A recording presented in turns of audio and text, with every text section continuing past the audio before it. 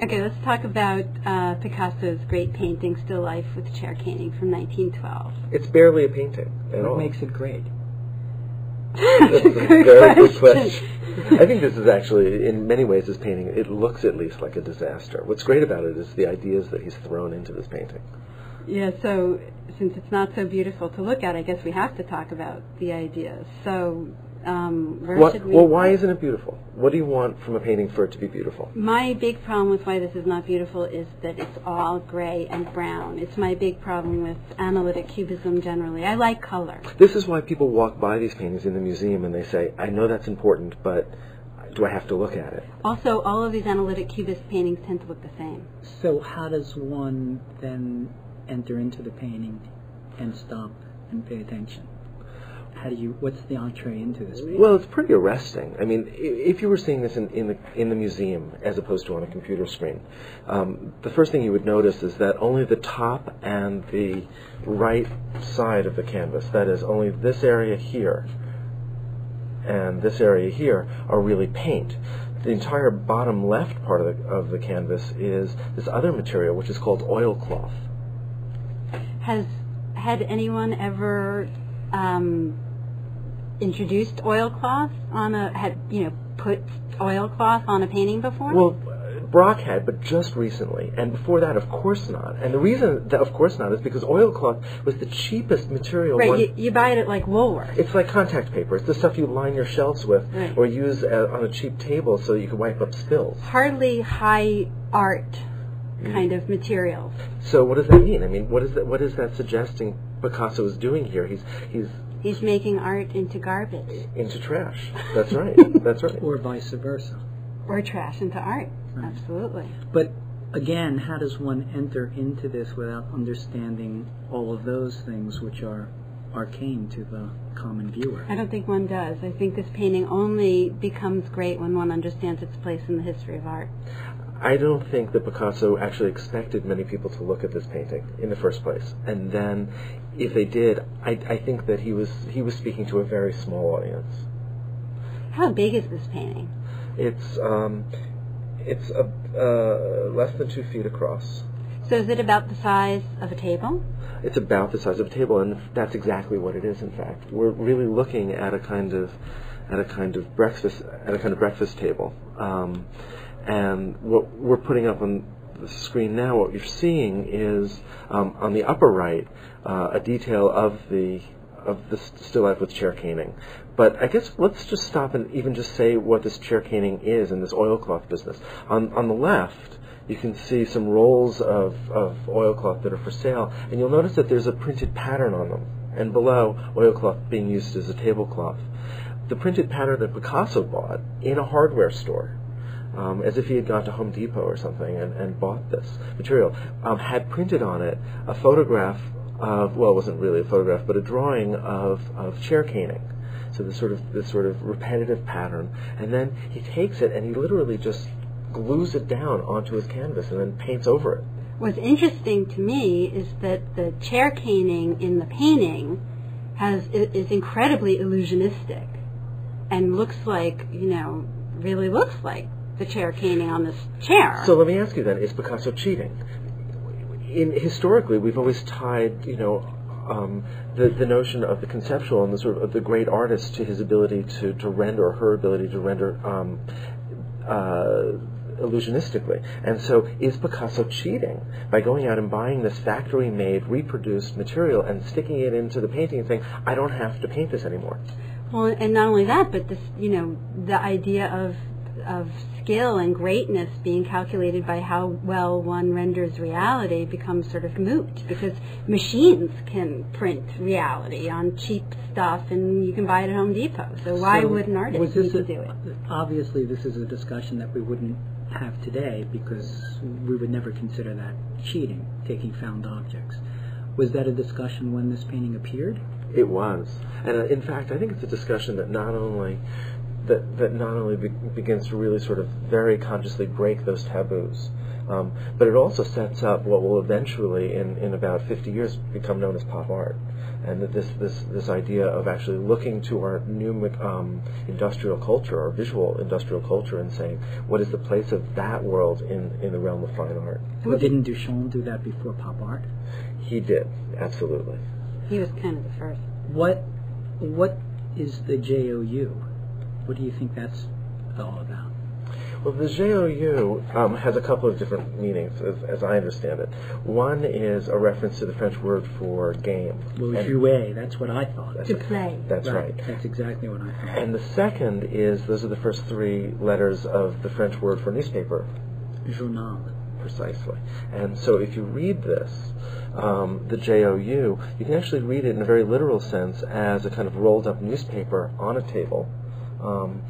But it also, of course, has that double entendre and suggests that the entire painting is a kind of play. Or playful. Yes. So what we're looking at is a tabletop, but if we look at the pictures on the left of a cafe, tables with chairs with chair caning, those tables are round. So what's the problem? That this is an ellipse as opposed this to an is an oval. ellipse. Okay. And how do you get an ellipse? You get an ellipse by looking at a circle from an oblique viewpoint. Go to the next image, one forward, and now you know that the table that you're seeing on the right is in fact a perfectly round table, but we're looking at it obliquely, we're looking at it at an angle, and so we're actually seeing it as the kind of ellipse that Picasso's offering us. So is it possible that we're actually looking at a kind of glass-topped table, and in fact what we're seeing as chair caning is the chair that's slipped underneath it? Oh, what a neat way to look at the painting. That's really cool. But so why take apart all the forms that are on top? We're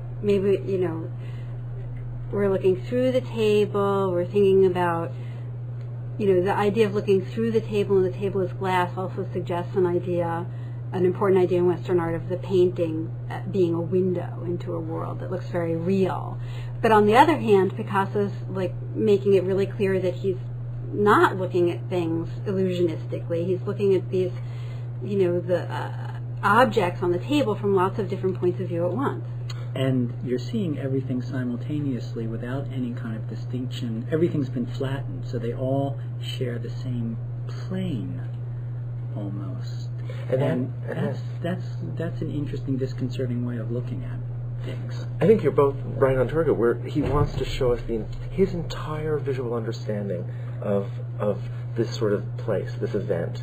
And so he's not just giving us the tabletop, he's giving us the tabletop with the chair and all of the objects really deconstructed so that they include not what he would see from a single perspective, as you said, but what he would see in his full visual understanding of each of these forms over time with his visual memory. So what we have on the table apparently is a clay pipe. And you can see that right below here. Here's the bowl of the pipe, and here's its stem down here, which is obviously leaning right up over the newspaper, almost intersecting that newspaper. And then over here, that's a little bit more obvious. We've got a detail over here on the right. You can see the segmentations of some citrus. We put a lemon up as an example, but it's being cut through by the knife. Can you see the blade of the knife? Where's the blade more like of the a cleaver knife? than a knife. That's right, more like a cleaver than a knife, right? This would be the blade, and this here the handle. Ah. And in between, of course, the newspaper, the pipe on the left, and the newspaper and the pipe on the left, and the knife and the lemon on the right is a well, can you make it out? Where? This. And everything above it. Go straight up. A bottle of wine? A glass. A glass. A piece of stemware. So a little bit like what we had on this table. That's right. If you look at the glass of red wine, you'll see not only this wonderful kind of reflectivity in it, but you can see the lip of the top of the glass. You can see the plane of the top of the wine, and then of course the stem and the base of the glass. And if you go back over to, let's see if we can zoom in on the central glass. Maybe by going forward. I think if we go back to the painting, that we had in the beginning, we'll see it. Okay. So now, if we look at this carefully, you can see here down at the bottom this kind of wonderful ring. And can you just imagine that now as the base of the glass that it's resting on? But look at it. We're looking down at it, and then look at this line that's more horizontal. Is it possible that Picasso's taken a second viewpoint and we're looking across at that? This sort of thick object, the stem, the base of the stem, the bowl from several different angles, and then looking at the top, looking across the top, and then looking down at the top here. So basically what we're looking at is a painting within which there are multiple viewpoints of different objects, and they're all fused together.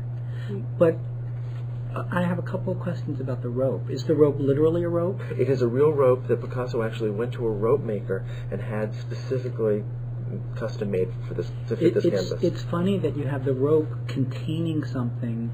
It's the one like literal container of something that seems so uncontained in a way.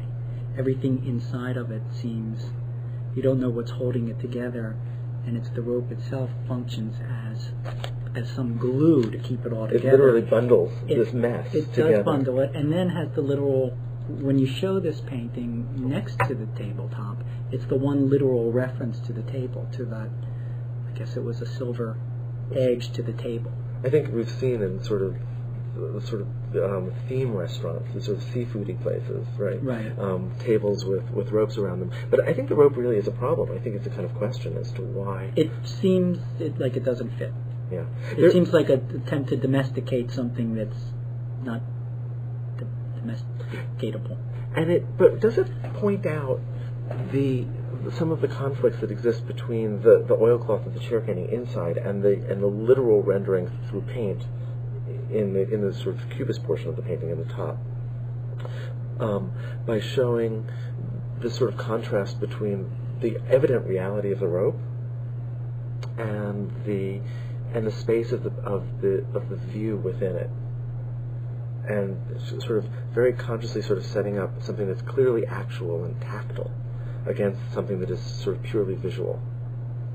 We have a lot of levels of reality. I think Plato would have had a lot of fun with this, because we have the real rope, we have the real chair caning, oilcloth with the chair caning print, which has an illusion of chair caning, right? And then we have the painting, which creates a kind of, in a way, probably a higher level of reality by showing all viewpoints at once instead of a single viewpoint, a sort of greater or almost divine reality. And wouldn't this be wonderful as an actual tabletop as opposed to a painting? That would be fun. It'd be too confusing. You would put just a pane of oval glass on it, and it would be fabulous. It would be fabulous. It'd be a lot more fun, and I bet you'd pay a lot more attention to it. That's right.